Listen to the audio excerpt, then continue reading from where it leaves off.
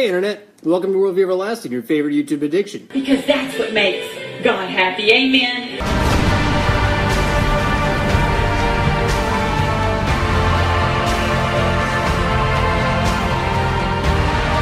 I have a question about whether or not we as Lutherans should make the sign of the cross upon ourselves. Yes!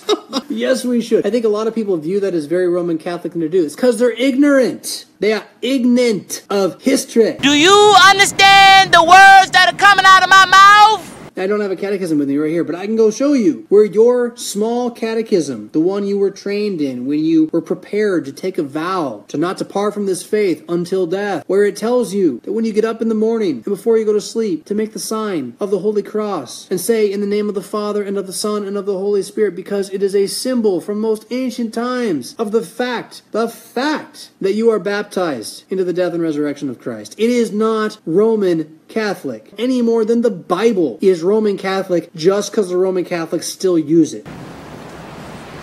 Walther said this: if we're going to get rid of everything that Rome uses just because Rome uses it, we have to stop being Christians because they're actually Christians. They believe in the Trinity. They use the Psalms and the Scriptures in worship. That's too Catholic. They have the Lord's Supper. Guess we better stop. What's too Catholic is something the Pope said that the Bible doesn't say and that goes against what the Bible says. That's what's too Catholic. And that's what's too Roman. Catholic, for Pete's sake, is a good word that the Romans stole from us.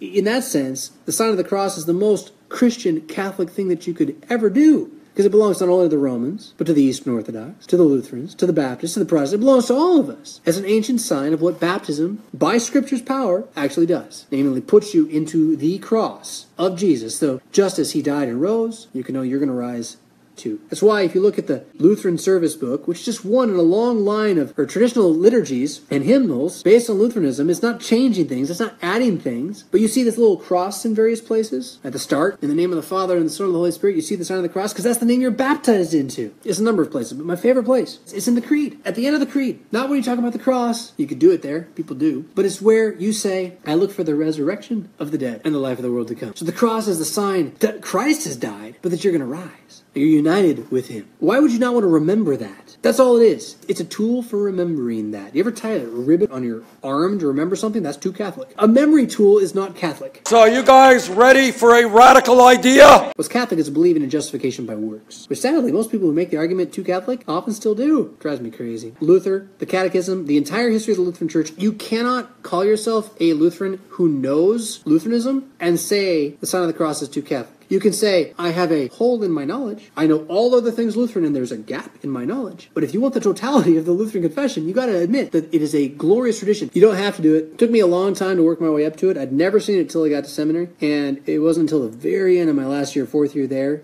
I finally was like, okay, you know what? I think I'm comfortable with this. And I started doing it. And now,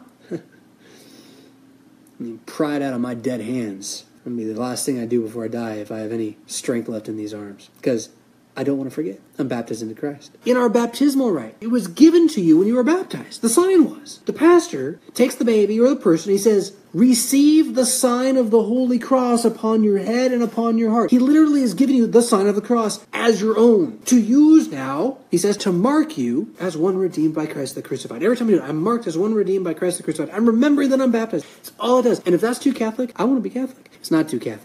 It's not papist enough at all, frankly. Sometimes they're better than us at some of these things. Like they have ways to remember your baptism when you walk into church. They teach you that it is a good work and is a ward against evil and all this kind of crap.